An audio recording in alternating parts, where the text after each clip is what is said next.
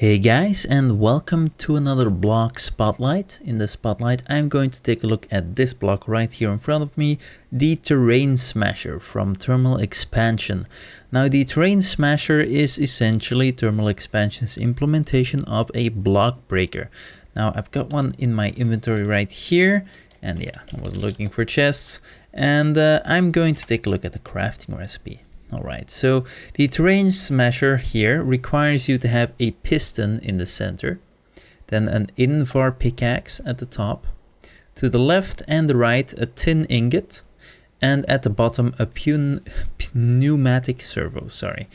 Now this servo here is made using some glass on the sides, can be any type of glass. Then we have a piece of redstone in the center and some iron ingots at the bottom and the top of the recipe. Alright.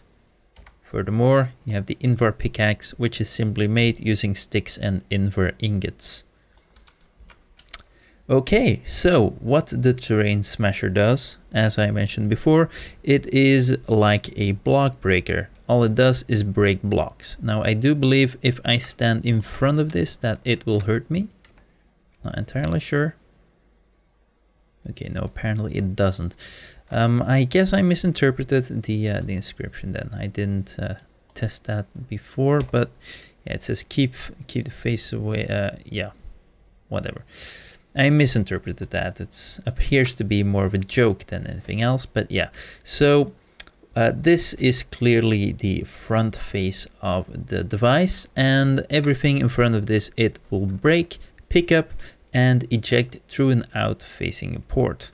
Now to quickly demonstrate how this works, I place a new Terrain Smasher there, and it discards it by tossing it into the chest there. So it works pretty fast, as you can see.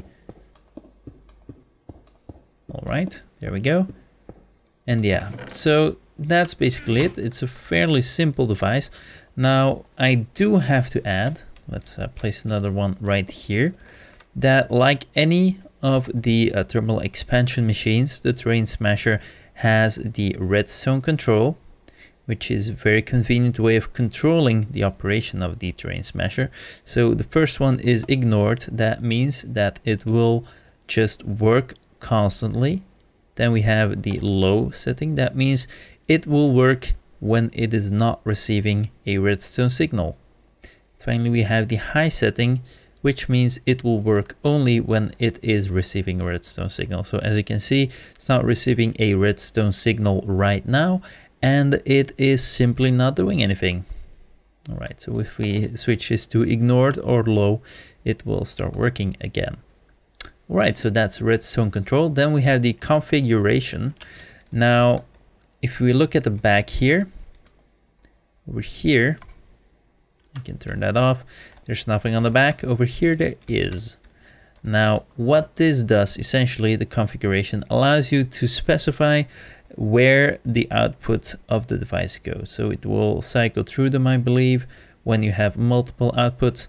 But this is the top of the block, for example. That's where it is here because the chest is on top.